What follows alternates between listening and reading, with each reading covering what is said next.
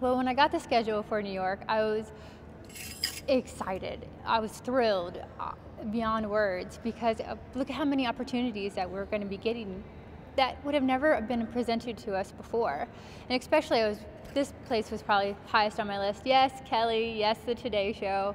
But when it comes down to it, I really like to help people when they are in need.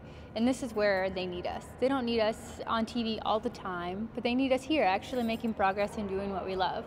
And you know, that crazy schedule, that's great, and it's fine with me. I love being busy, and it's great preparation for when we're in Vegas. Well, once you're crowned Miss USA, you have a huge role ahead of you.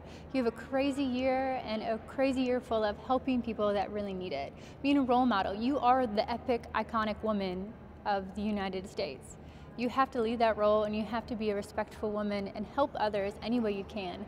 Whether it's sitting down and drawing a little picture with a girl of a crown and making her day just one, or standing up in front of 600 women and giving a speech about how to empower themselves and how they can make something out of themselves even if they weren't born into the right family.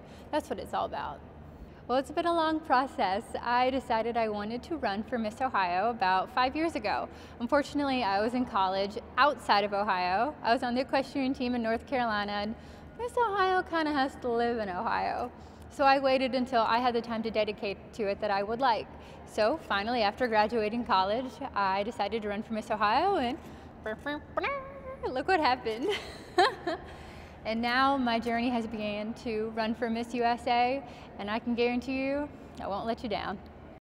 I'm just a small town girl, but you know, I have big town dreams. I tell you what, growing up with horses, you may not have heard, I'm a huge horse girl. I've always had to work for what I had, and then I realized after you work for something, then all of these things come to you.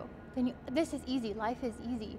Once you work hard and you figure out how to work hard, that's when you know dreams can come true. Because you can work for those dreams and you can get them.